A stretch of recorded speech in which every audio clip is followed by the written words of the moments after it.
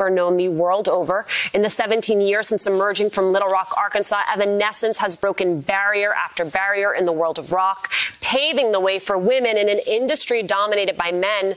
But one thing lead singer Amy Lee has never done is use her massive fame and platform to talk politics. But as with everything 2020, times have changed.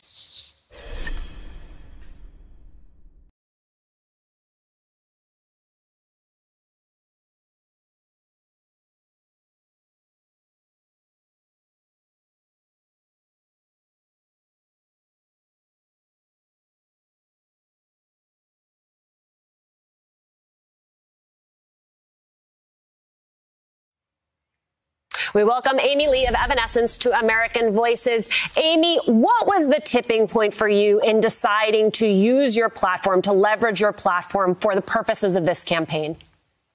Wow. Thanks for having me. Honestly, that song had been brewing for a while, and just accumulation of response to feeling unheard in a lot of levels, feeling like we're seeing American voices suppressed.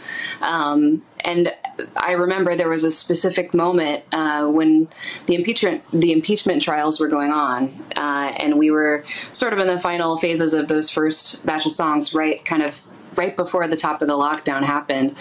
And I was listening back to my own words and feeling convicted, like, yeah, we wrote a protest song, like, we're not being heard. There's so much injustice. There's so many wrongs to fight and stand up against and use our voices for. And we've made this protest song about that, but I'm not really doing that. It's always been sort of like this policy of mine to keep it down on the politics, keep that separate so that the music can be a place for us all to come together. And that's beautiful and real. But the truth is, we have to face the truth. And we just felt like there's got to be a way that we can stand up and try to help our country pull out of this. And I think that the greatest way that we can move forward is for everyone to be heard, everyone to be represented, everyone.